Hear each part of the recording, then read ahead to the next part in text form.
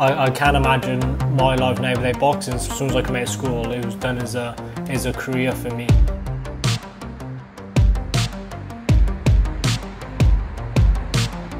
My mum was telling me that I needed to stick with something when I was younger. She wanted me to commit to something and not just jump ship when things weren't easy.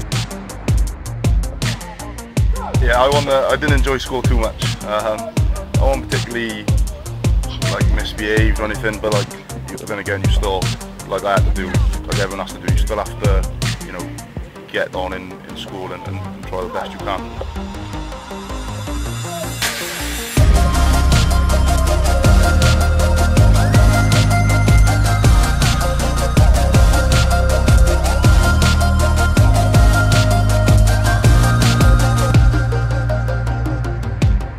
As a kid, I used to just love playing sports, love being out and about.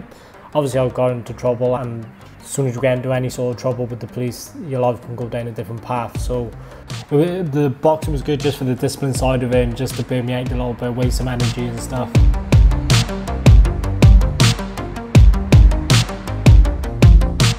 It was the same year as the Commonwealth Games, so I was still in school at the time as well. I went on to a GB trial the same year, didn't get on. So I was really disheartened by that. It would have probably put me on the path of quitting. So I entered the World Championships. Basically, whoever won the World Championships was going to go to a Commonwealth Games. And that was for me the turning point, whether I was going to do boxing as a job, a career, or I'd have probably just packed in and probably just got a normal 9 to 5 job, So I won that fight, went to the 2010 Commonwealth Games, won a gold medal there, and then as soon as I won that fight, it just changed my life basically. And that's why I do boxing as a career now. You have to go through hard situations in anything you do, and I think in the end, more often than not, you are going to get through it. When I was 17, a couple of boys started getting pro contracts and I was about to quit because I was training so hard, and it was really hard for me to watch. The academy manager pushed me to stay, but that was a time I was real close to giving up. After so many years of working hard, and it turns out that it's just so lucky that I didn't quit, because it was only a few weeks down the line that I reaped the rewards.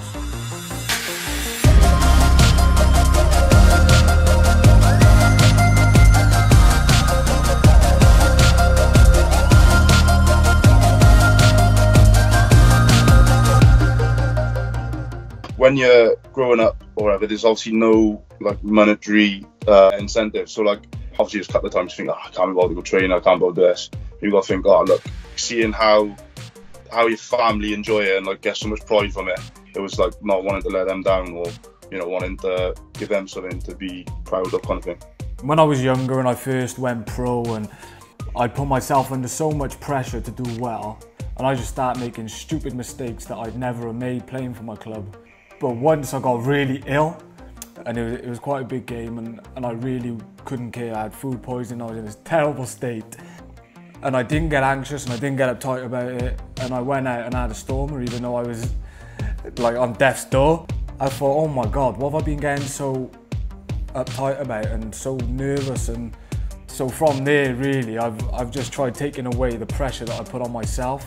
The most important thing to me is if my family and friends are proud of me for doing what I'm doing, then that's all I need, really.